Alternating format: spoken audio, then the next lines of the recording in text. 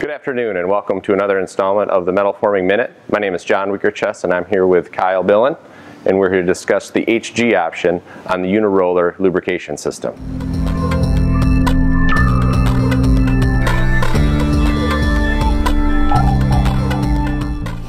So Kyle, I see you brought an HG unit for us to look at today. Can you explain a little bit about how it works?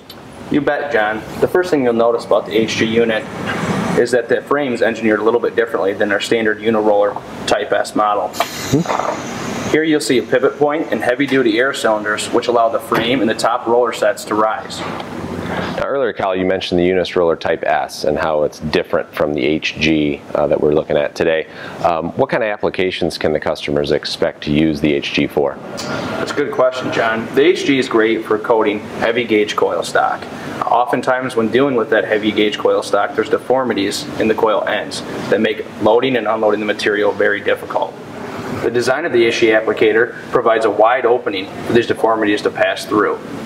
With the HG unit, the customers have the ability to coat the very thick stocks and also protect the roller from any damages that can happen because of these deformities.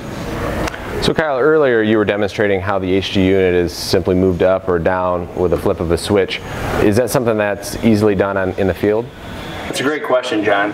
Unist offers a manual valve or a solenoid valve for operation.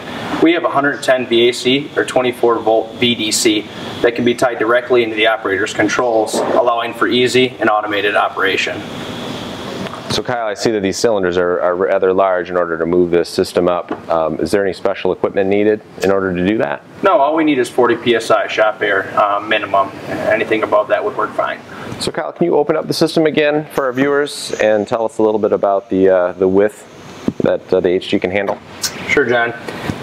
The distance between the bottom roller and the top roller set's about 6 inches or 142 millimeters at the widest position. We also have a series of metering screws on the side that can be adjusted to control the rate at which the HG opens and closes. So Kyle, does the HG Uni-Roller system offer the same benefits as the Uni-Roller Type S? Yeah, absolutely, John. The only real big difference between the two is the large pivoting frame to create that wide opening, but similar to all the rest of our Uni-Roller systems, it features a rugged frame and our patented internally fed roller design, which creates that consistent and precise film of lubrication onto the coil. So with a controlled and consistent coating of lubrication, you're able to eliminate a lot of the mess that typically happens when you're doing any type of metal forming. Yeah, absolutely, John. You're also providing a lot better protection for your dies while cutting the lube consumption back significantly. Well, Kyle, thanks for coming in today and showing our viewers a little bit more about the HG system. No problem, John. If the viewers want to find out a little bit more about the HG option, please contact us or visit us on the web at unist.com.